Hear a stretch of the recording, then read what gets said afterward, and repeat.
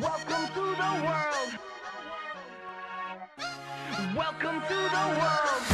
Hi, and welcome to Satellite 101. For the next several minutes, we're going to lift the curtain and demystify the process of how DISH Network programming gets to a customer's home. My name's Adam, and I'm part of retail services here at DISH Network.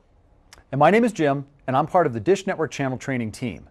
Though there are many aspects to the satellite TV business, it's always good for you to be familiar with the behind-the-scenes process that makes satellite television possible. Absolutely, Jim. You know, delivering 100% digital DISH Network service to customers' homes can seem complicated and hard to understand. And while it is pretty complex, today we're going to break it down for you into 5 basic steps. That's right. And after covering these 5 steps, you'll have a good introduction to how satellite technology works. In fact, Adam, I thought we could follow the signal path of one of my favorites, the Discovery Channel. I love that channel, Jim, especially in DISH Network high definition. Let's get started. So the long journey that the Discovery Channel signal is going to take starts with step 1, the programmers sending out their shows from their own studios located all over the country.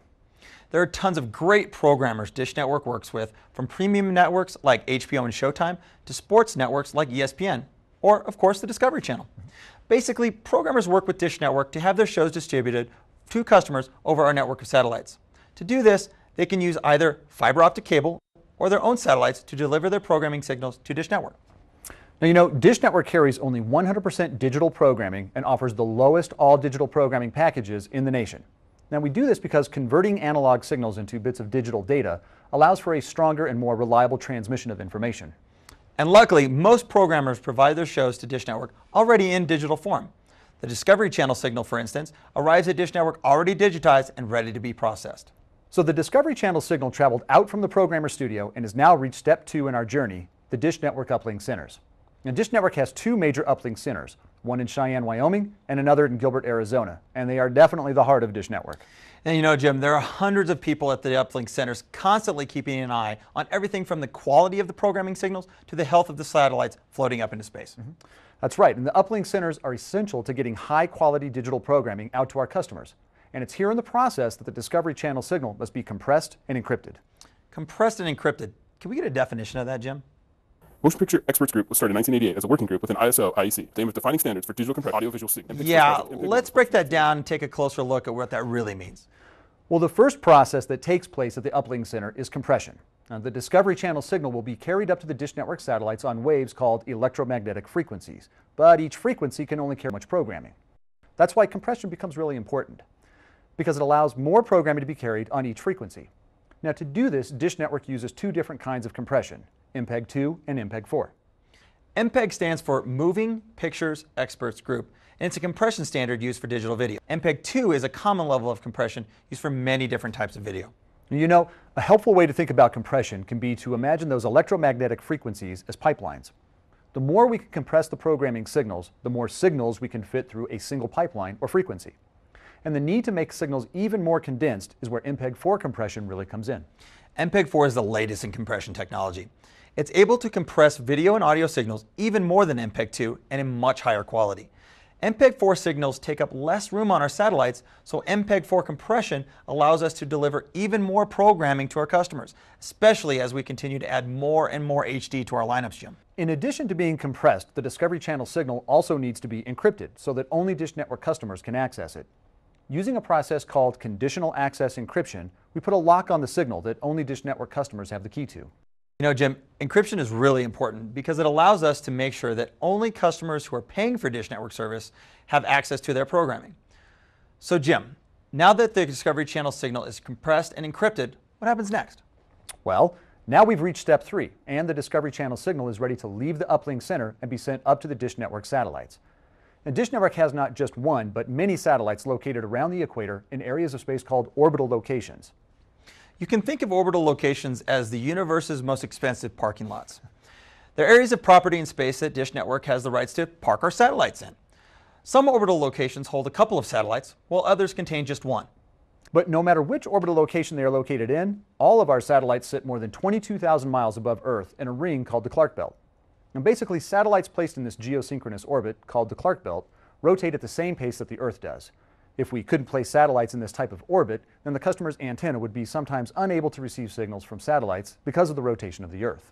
Can you imagine, Jim, if customers weren't able to watch television for hours and hours at a time and had to wait for the Earth to rotate? Satellite TV the way we know it simply wouldn't be possible. Well, now that the Discovery Channel signal is up at the DISH Network satellites, I think we're ready to move on to step 4. Right. In step 4, the Discovery Channel signal is broadcast back down to Earth using a part of the satellite called transponders. The main job of transponders is pretty simple, Jim. They move programming signals from the satellites back down to Earth. Each satellite holds multiple transponders and is capable of amplifying and transmitting hundreds of channels at a time down to DISH Network customer homes. But it's not that simple as flipping a switch and beaming down the programming, especially when you consider that not all satellites cover all areas of the United States, not all programming needs to go to all areas, and not all satellites carry the same programming. And that's why satellite footprints become important. A satellite footprint is the area on the Earth that the satellites are able to transmit signals to. It might be helpful to think of the satellite footprints as a beam of light from a flashlight. The beams can either be very targeted like a spotlight or very large like a floodlight. So the size of the footprint can range from a few hundred miles to a few thousand miles. But not all satellites use the same kind of footprints. There are actually two types, CONUS and spot beams. Now the first type, CONUS, stands for Continental United States.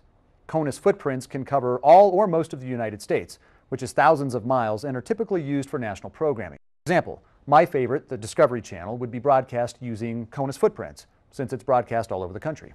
The second type are called spot beams, which are footprints that cover limited areas, much smaller than CONUS footprints, usually just a few hundred miles. Spot beams are typically used for programming such as regional sports networks and local stations like ABC, CBS, NBC, and Fox. These are channels which have a targeted instead of nationwide audience. So a station like the local Denver NBC affiliate could be broadcast using a spot beam, since it has a localized audience and is only going to be watched by people in Colorado. All right, the signal has been broadcast back down to Earth from the DISH Network satellites and reached the customer's antenna at their home. And that means the Discovery Channel signal has reached step 5 and its final destination. From the customer's DISH Network antenna, the Discovery Channel signal is sent to the receiver where it is decompressed and unencrypted and finally displayed on the customer's TV screen. And that's the end. So let's recap the entire signal path. And from its own studios, the Discovery Channel signal was sent to DISH Network's Uplink Center, where the digital signal was compressed and encrypted. Then it was sent up to DISH Network satellites, where it was received and then sent back down to Earth to the awaiting DISH Network customers at their homes. Well, as we've just seen, there's a lot that goes into bringing DISH Network services into customers' homes. We've covered some steps that most people probably never even think about while enjoying great programming on DISH Network, such as the Discovery Channel. But hopefully we've been able to demystify how DISH Network delivers quality programming all across the country.